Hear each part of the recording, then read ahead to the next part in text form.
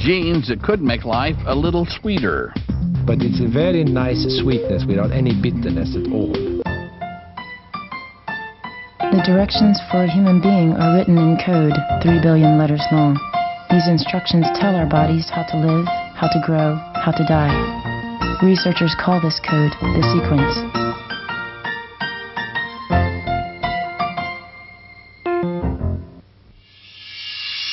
Welcome to Secrets of the Sequence. I'm Lucky Severson.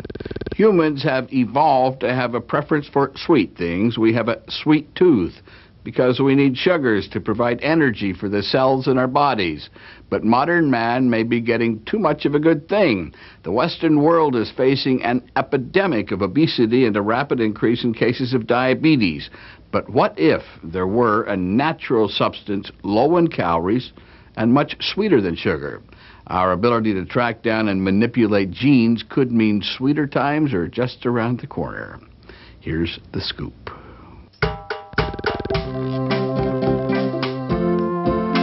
Meet the Brazzein plant, otherwise known as Iubli, to the residents of West Africa where the plant grows wild. Iubli produces a fruit that turns out to be pretty unusual. The pulp of the fruit is incredibly sweet, but unlike almost all other naturally sweet plants like sugarcane, what carries Brazzein sweet taste is not a carbohydrate. Brazzein is a protein. It's like many other proteins, but different from other proteins, it's sweet. And it's very sweet. It's about 2,000 times sweeter than sugar. Previously we thought that protein could not possibly be sweet, which makes it interesting. That structural oddity wasn't the only thing about Brazzein that interested Dr. Hellekamp. As a taste physiologist, he was also surprised to learn that not every animal species experienced the taste of Brazzein the same way. It's only primates that can taste it. And among the primates, it's old world monkeys and, of course, chimpanzees that would be around, but also human, and especially children seem to be very fond of it. Much sweeter than the other one, yeah. So the color of the fruit is really a good indication of how much there is. It is a very nice sweet compound, which has a taste which is not quite like sugar. It has a slower onset of its taste than sugar has, but it's a very nice sweetness without any bitterness at all. Recognizing Brazzein's potential, scientists at the University of Wisconsin in Madison started investigating in earnest. They hope to recreate Brazzein in the lab for use as a possible commercial sweetener and to better understand its unique interaction with human and primate taste receptors. They started by analyzing the protein that gives Brazzein its sweet taste. Okay, let's stop here for a second to consult our all-knowing hitchhiker's guide to the genome. A protein is something like meat, right? Meat is made up of proteins, but all proteins aren't meat. I trust you intend to explain this. About proteins. Every plant and animal on our planet is made up of cells, and within the nucleus of these cells are long strings of DNA, which exist in functional sequences we call genes. Each gene carries instructions directing a cell to produce a specific protein. Proteins are fundamental components of all living cells and include many substances such as enzymes, hormones, and antibodies. Proteins are made up of smaller building blocks called amino acids. These amino acids can be linked together in different combinations to form thousands of different proteins. So once Dr. Hellekamp and his team discovered the amino acid sequence which makes up Brazzein's protein, they could look for the genes that controlled the process. We're making use of the technology that has come out of the gene revolution. And this is the technology that enables us, first of all, to start with an amino acid sequence and predict the gene that codes for that. To make sure they had the right amino acid sequence and molecular structure for Brazzein, Dr. Markley used nuclear magnetic resonance technology. What we do is we take the protein and we dissolve it in water, and then we put it in a magnetic field, or NMR spectrometer.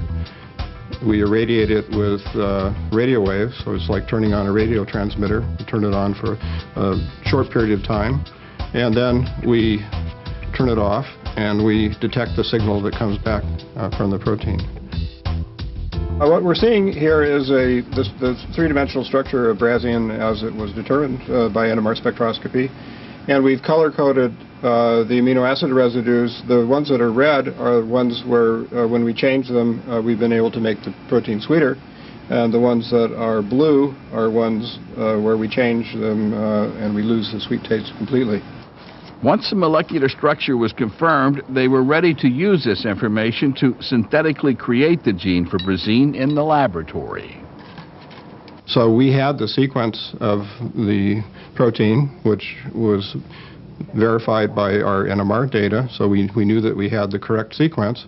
And having the sequence, we could, using the genetic code, we could synthesize a DNA molecule that would make more Brazzein.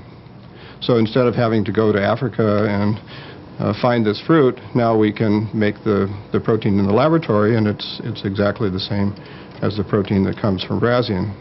We can put this blueprint into different organisms. We could put it into a potato and make a potato sweet, or we could put it into a cranberry and make the cranberry sweeter.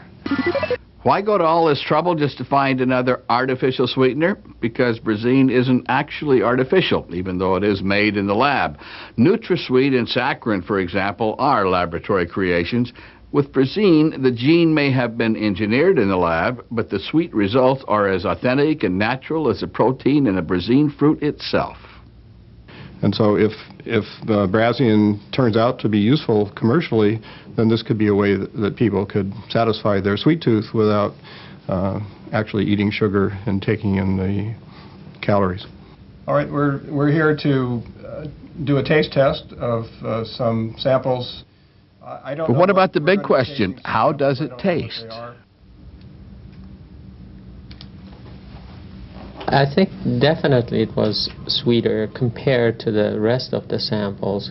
Lasted a little longer, somewhat of a gentler taste, and probably a little more pleasant. There is a little bit of lingering of the sweetness basically in Brazzein. It's not artificial, but I think it has a nicer taste than some of the artificial sweeteners that are on the market. Brazzein fared pretty well in the human taste test, but what about the toughest critics, the ones who knew and loved Brazzein in the wild? Yeah, and I also see they hang to it and cling to the nozzle much more than they do with this water. They pull the nozzle out for the sweet compound. The rhesus monkeys in the lab clearly preferred the water spiked with Brazzein to the plain water. The Secrets of the Sequence teaching materials were developed at Virginia Commonwealth University with funding from the National Academy of Sciences and the Pfizer Foundation. The original public television series, Secrets of the Sequence, was produced by Ward Television with funding from Pfizer, the Pfizer Foundation, Oracle, and the Council for Biotechnology Information. Special thanks to member institutions of the series advisory board, consisting of Virginia Commonwealth University, Harvard University, University of Wisconsin, University of Michigan, University of California at San Francisco, and the MRC Laboratory of Molecular Biology, Cambridge, England.